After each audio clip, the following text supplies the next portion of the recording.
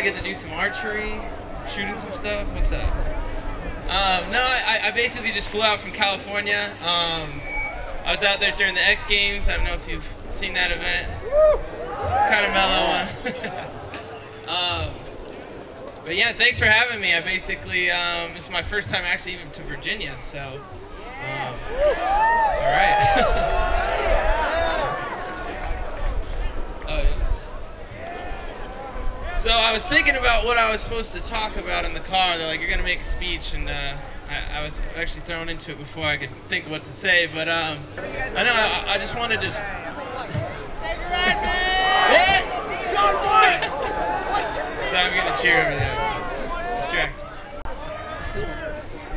But basically, I don't know. I mean, I wanted to talk about how I started and all this stuff.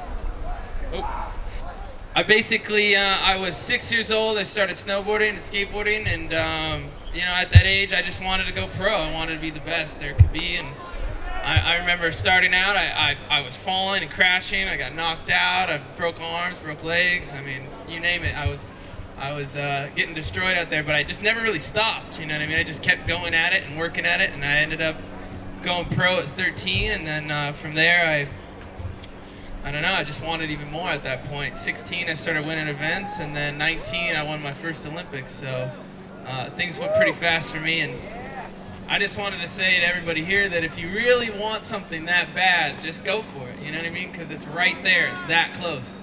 And, you know, whatever you want to do in this life, you can do it. So.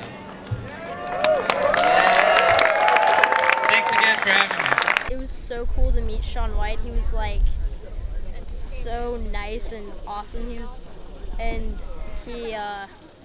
just seemed like he really sort of cared about his fans and stuff, and it was really cool. It was really cool for me to meet him because my name's Shaun also, so he signed the picture and stuff, and it was really awesome. Me and 6 of my buddies, we got up at 20 to 3 in the morning. Really? Got up here, yeah.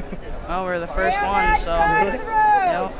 And we knew that if we didn't get there early enough, we weren't going to be one of the few to get the autograph, so it was pretty intense. I was kind of shaking when I got up there, you know.